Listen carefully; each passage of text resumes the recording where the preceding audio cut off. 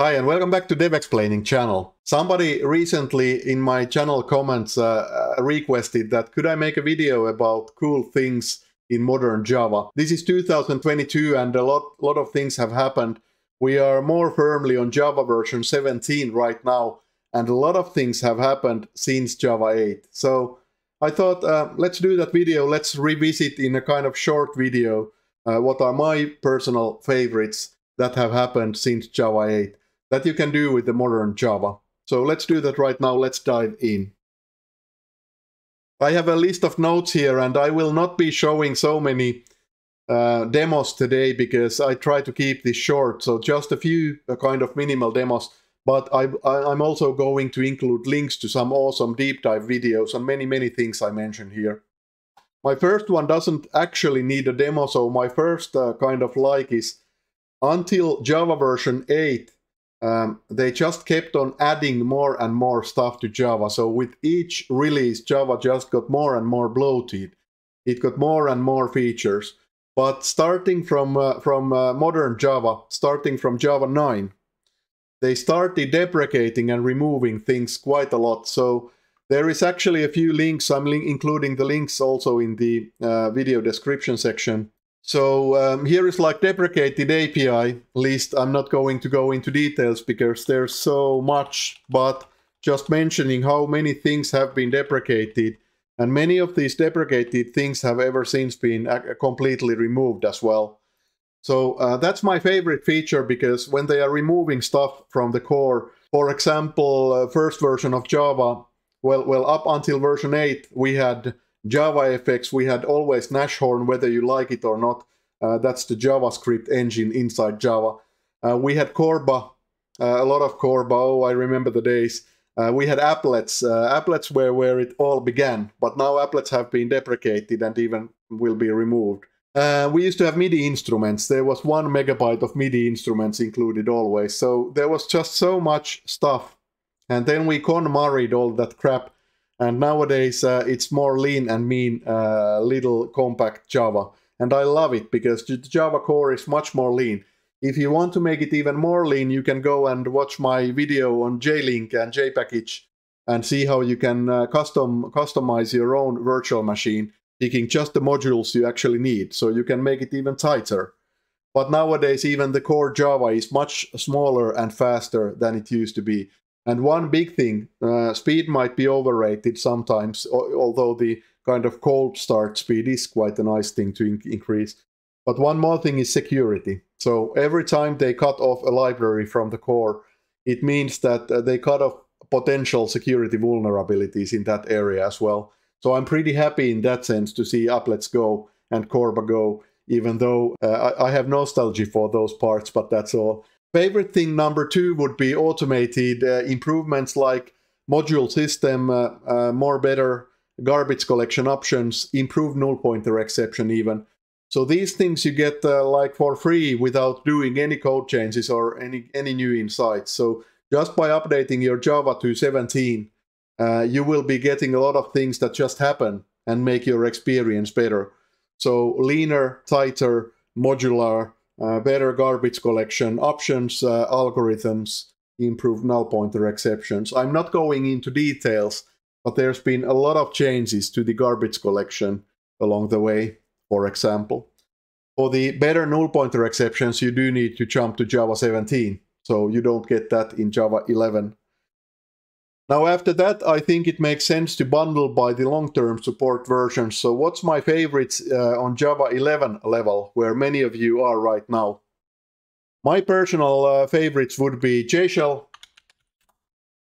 that you get awesome REPL. So you get awesome feedback loop. You can play along with your Java features and you get immediate feedback. And this allows me to demonstrate my second favorite new thing, which is var keyword. Don't listen to me. It seems like a small thing, but small things add up quite rapidly, so you get a lot more. So we used to do this. Something like this one. Yeah, or this one.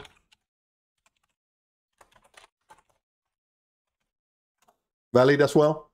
And I get rapid feedback loop. I can play with this. This is like Java 1.0 stuff. and unfortunately also Java 8 stuff. But starting from Java 11, by the way, I'm not counting now the intermediate releases, so I'm saying that in Java 11, although I think this came along in Java 10, but to keep this simple, I'm saying Java 11 level and Java 17 level, right? So now we can do this one. Sure. And it seems like a minor thing, so I'm saving a few characters. My fingertips are not getting so achy, right?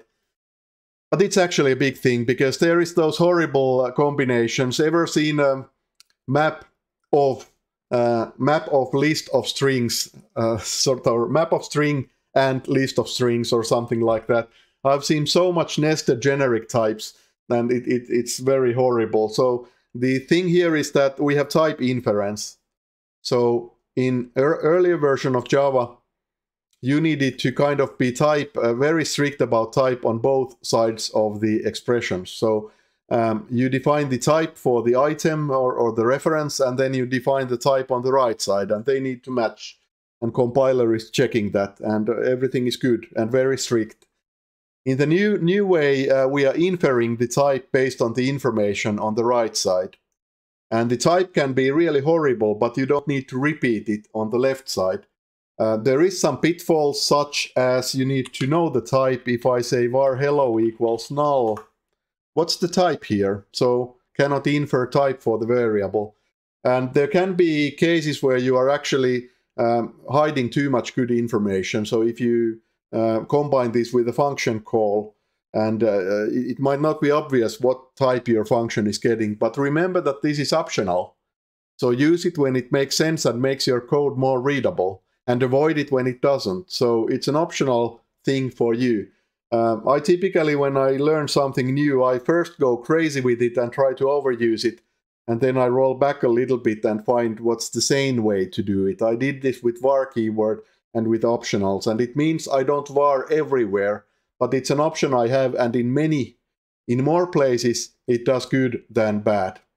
So in some places you shouldn't use it. In most places it's awesome. It's just making the code so much more readable, because you don't need to repeat things that are clumsy or complicated.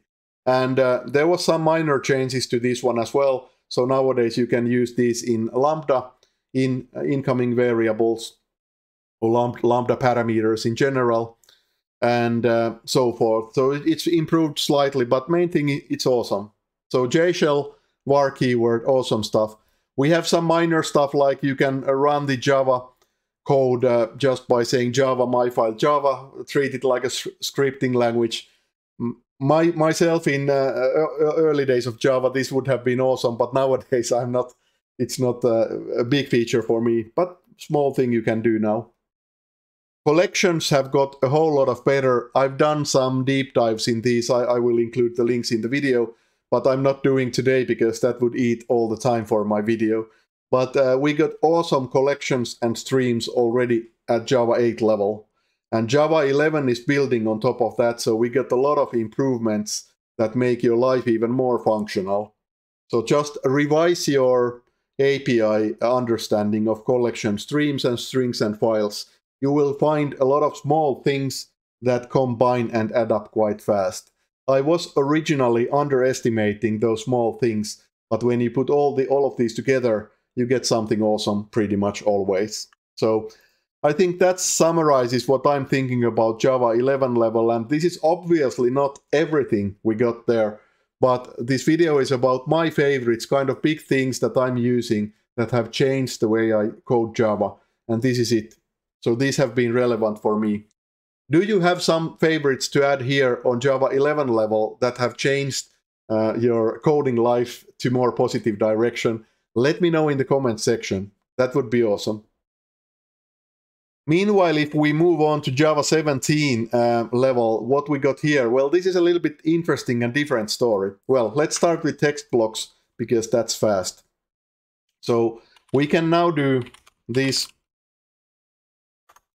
And again, the guy who I used to be when Java 1.0 was released would have been screaming of joy with this, because we can do multi-line text and we can even include HTML or XML or JSON.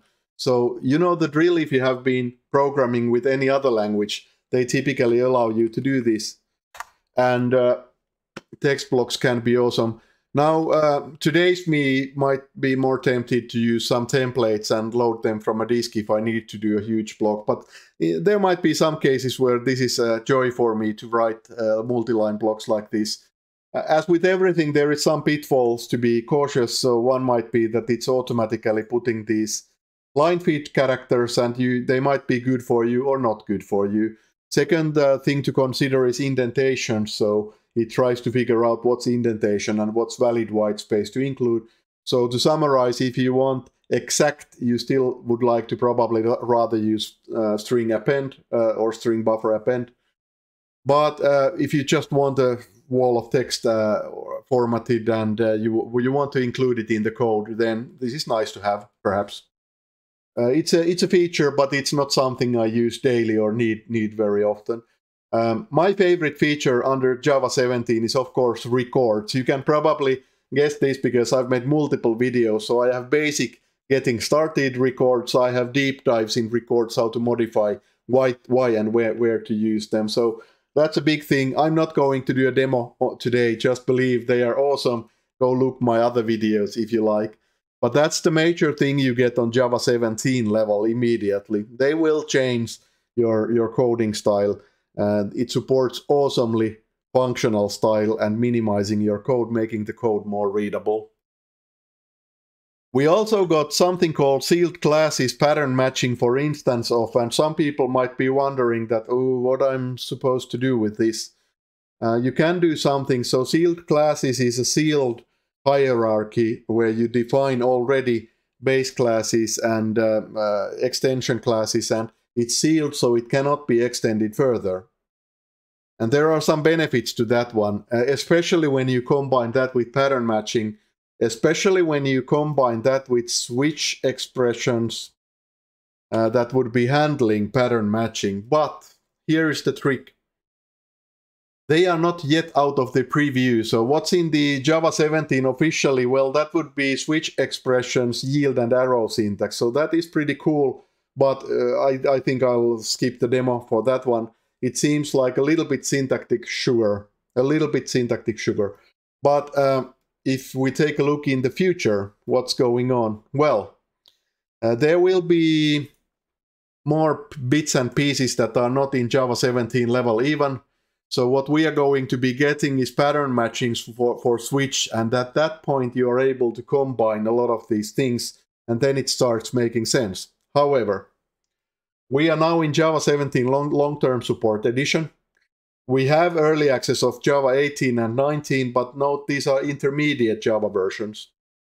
So to be able to get possibly all these things so that they are not preview anymore, we need to zoom all the way to Java 21.